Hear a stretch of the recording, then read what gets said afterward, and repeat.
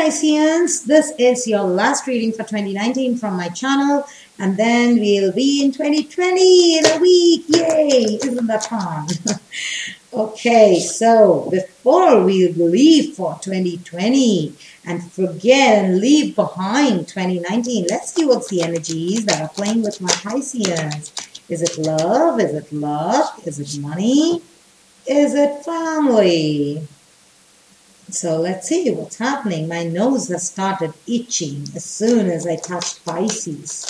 Okay, so Pisceans, what's happening? Fishes. Fishes gone hiding, or fishes gone deep inside the sea. Let's see. Okay, one more, and we are good to start. All right, we are done. So Pisces, Pisces, Pisces. This was star sign of Pisces, by the way. So it'd be Pisces, Sun, Moon, Rising, Jupiter, or Venus. You know that. You know the drill. All right, so Pisceans, you have the Four of Cups. There you go. You have the Five of Pentacles. And you have the Two of Swords. And what's crossing you is the Two of Pentacles.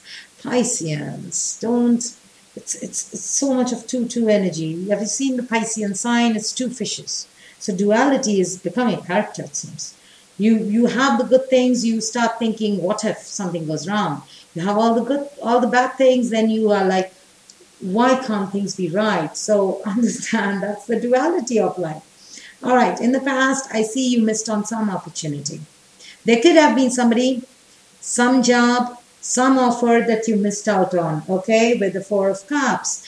Also, this could be pure, sheer boredom. There was one time in this year when you could have been very bored. 4 months back, 4 weeks back, but something to do with 4, and you were bored. So bored as a 4, okay? Bored as a 4. So you were bored. And you missed out on certain things. Maybe you missed out on seeing the point. Maybe you missed out on working on yourself because you were just bored with whatever was coming towards you. You were just not interested. Now in the present situation, I see you're still not very happy. Financially, you could feel that you could do better. Or in your life, you have this, I'm out in the cold, I'm so sad, things are not that good as it was supposed to be. So that kind of a bit of negative vibe you're ending this year. You're not happy. You're not counting your blessings. All you're doing is you're counting your losses. Okay, that's what I feel here. You're counting your losses. As you look back on 2019, you're not thinking about the good things that you have. You're thinking about the bad things or the things that didn't work out. Okay, now what's challenging you is Two of Pentacles. Maybe you're overworked. Maybe you're handling too many things at one time. Maybe you're handling too many problems at one time. So that handling 2-3 things, maybe this is the time you want to take a break, really relax, do nothing, maybe cry, maybe in the party be the person who would have 2 drinks and start sobbing and telling their sub story. You know, you want that kind of environment. Maybe you're not able to do that because there are some work pressures. There are certain things that you're juggling. You're juggling with your life and career. You could be juggling 2 careers. You could be juggling, your wants and your responsibilities. So there is a kind of sense of juggling. Okay. What is coming towards you as you end this year is mental conflict. 2 of Swords. So this juggling is leaving you in a mental conflict. Should I not? Will it be a good idea, or this will also end up like this? Because you have had a missed opportunity in the past, you're thinking, what if I miss it and it's actually good, like last time? And next moment, your Five of Pentacles is forcing you like, what if it's bad and you go into a worse soup?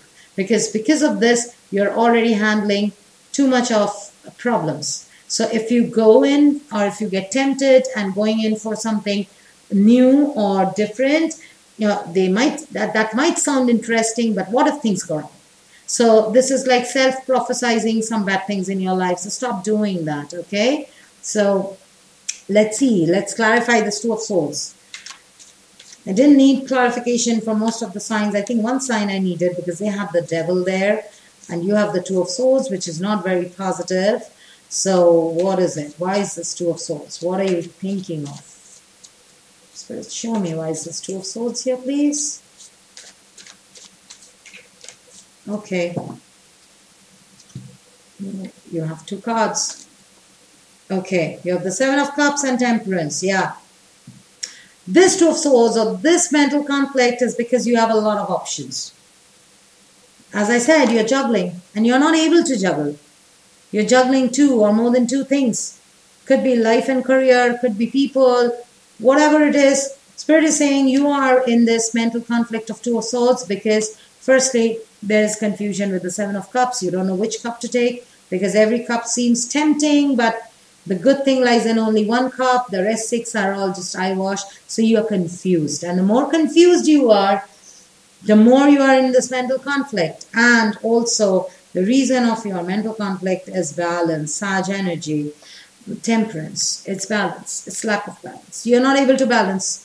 You're feeling overwhelmed. I'm getting this feeling of feeling overwhelmed because sometimes you're thinking about your past, how things went wrong. At the same time, you're thinking about your past. What are the stupid mistakes that you made? And you missed out on some beautiful opportunities.